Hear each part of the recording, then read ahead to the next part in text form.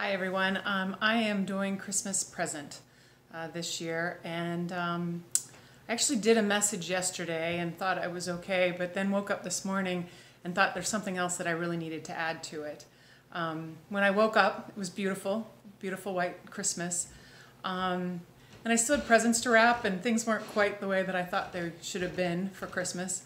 And then I just thought about it a little bit and started laughing and kind of thought I have to be kind to myself. I didn't get everything done the way that I'd like to, but so one of my messages, or one of the present things that I think I need to focus on, is being kind to myself.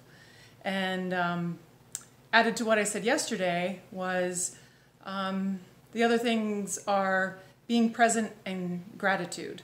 I think for me, life gets busy and crazy, and I don't always take the time just to stop and pay attention and be present in the moment and with the person I'm with, or the book that I'm with, or the activity, and my brain's always floating around. So I think I need to work on, and probably I'm not alone, that people need to work on just being present and, you know, being in the moment. And the other thing is with COVID, like for me personally, I've had a lot of things that didn't happen that normally happens, like, you know, getting together with family for Christmas, or vacations, or just going out to dinner, the simple things. And sometimes it's hard not to get caught up in that stuff and the negativity and the loss of it.